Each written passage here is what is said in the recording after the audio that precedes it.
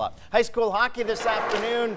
The Alvirne-Milford Admirals in the dark uniforms against Merrimack. Early first period, Jason DeBeaucourt steals a clearing attempt, finds Zach Stimmeling on the slot, and his shot makes it a 1-0 game. And look at the signs, his 100th career point. Admirals goalie Braden King was being tested. The freshman makes the save on the shot by Cody Booth. And another Merrimack goal to show you. Check out the big blue line blast right there from Kyle Dunn, another freshman.